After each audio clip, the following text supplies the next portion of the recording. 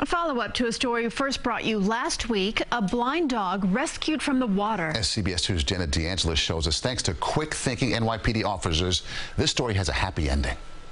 It wasn't a typical call for help for NYPD officers Brandon Williams and Mark Esposito. Responding to Baisley Pond on a brisk Halloween morning where a blind border collie was drowning in the water. We saw the caller. She was on the phone and she was waving her hand up in the air, flagging us down. She pointed out where the dog was trapped. The officers say it was tough to see him in the brush, but they could hear him. It was honestly really sad to hear. We called our emergency service unit. They said they were coming, but just by listening to the dog, we knew we had to do something.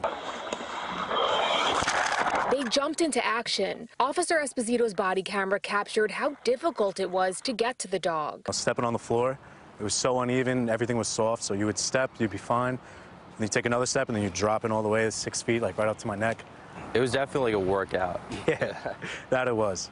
But it was freezing, too. But they were determined to do what it takes to save him.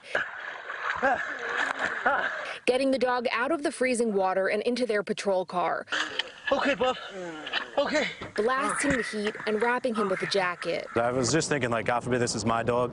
I would hope somebody would hop in and save the dog. The dog was taken to a local animal hospital. With the help of animal care centers of New York City, they discovered the 8-year-old dog, named Sparky, was reported missing by its owner a day prior. Together, they made sure he returned home safely. Definitely proud of what we did and definitely would do it again. Although we didn't get the chance to meet Sparky, we're told he's back with his owner and doing great.